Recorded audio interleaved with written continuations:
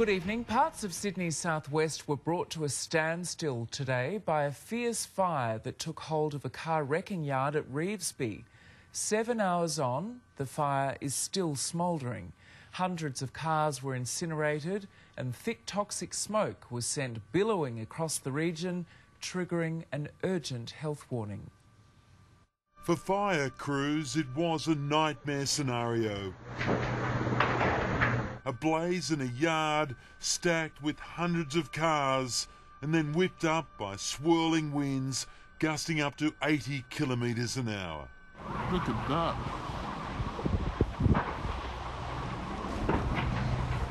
Unbelievable. The emergency could be seen from across Sydney. Thick plumes of black smoke belching from GMS spares at Revesby, one of the city's largest car wrecking yards. Petrol and LPG tanks littered everywhere became bombs.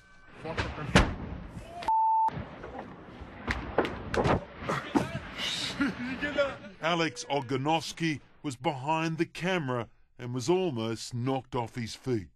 When the explosion came, I was like, oh, I've got to get out of here right now. The fire brigade also had a camera taking us to the front line of their battle. Your information, power's been turned off. 3 men had been working in the yard when sparks from welding equipment are thought to have triggered the fire. One worker had to be treated for minor burns. His 2 mates suffered smoke inhalation as the compound went up around them. Please get everyone in the house to a safe distance.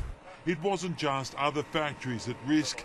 Houses were also within reach of the flames and the explosions.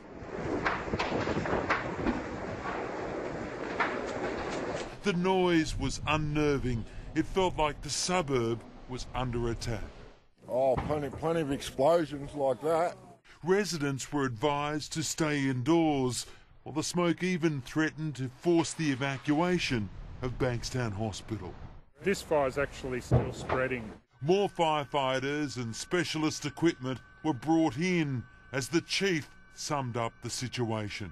We're in what we call defensive mode. It's too dangerous for firefighters to fight the fire directly.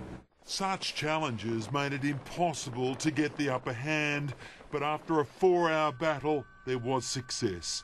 Crews confident they'd contained the blaze and saved surrounding buildings.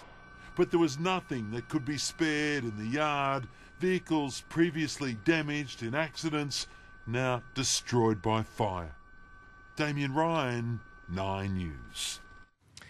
Let's go now to reporter Sophie Walsh, who is at Revesby. And Sophie, what's the situation there now? Well, Georgie, as you can see behind